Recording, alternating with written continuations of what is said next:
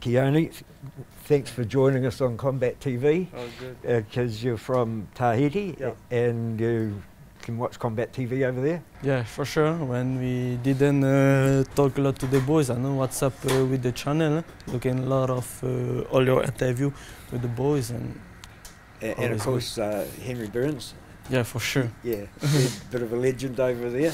Yeah, he's like one of the first Tahitian who came here, and he's the boy like who introduced us with Huge and all the boys. Like he's like kind of our leader.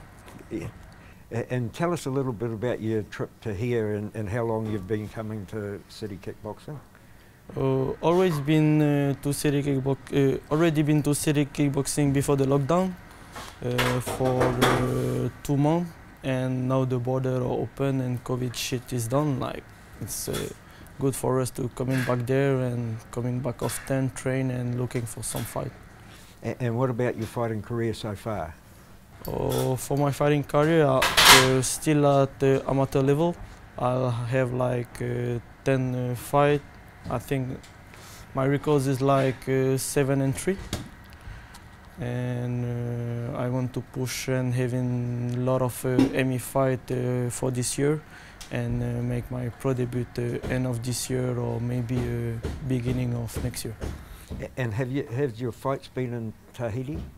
I didn't fight yet in Tahiti because MMA is like new there. Yes. And like don't want to say it, but like I'm just like a little bit above from the level of the island. But I have a gym and I send all my boys and to the local show and like try not to build up the level on the island and just making MMA like growing up there on our island. Yeah. Yeah. And you've got a big fight coming up shortly in July. Yeah, I have like a big fight in July on Brisbane for the Oceania IMMAF, and that's why I'm here to prepare for that one, and I'm excited to perform there. And I've just been watching you training out there, and you and Kai pulled out the front there.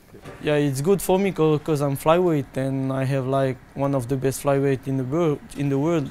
This is Kai, and Kai is like a good friend of me. He looking after me. I really like how he train, his mentality, and he's like cool guy looking after me and give me advice and good sparring partner for me.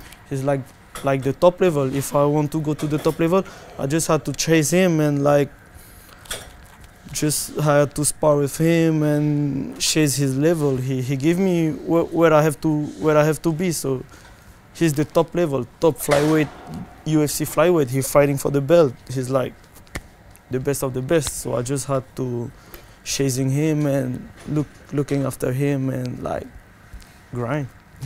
Well, thanks for talking to us, and we look forward to see how you go in Brisbane and when you turn pro later in the year. For sure. Do you think you've improved a lot since you come here?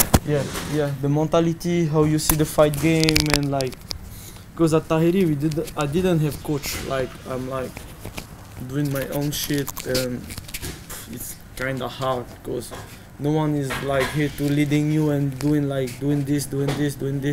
I just had to just replicate what I'm doing here.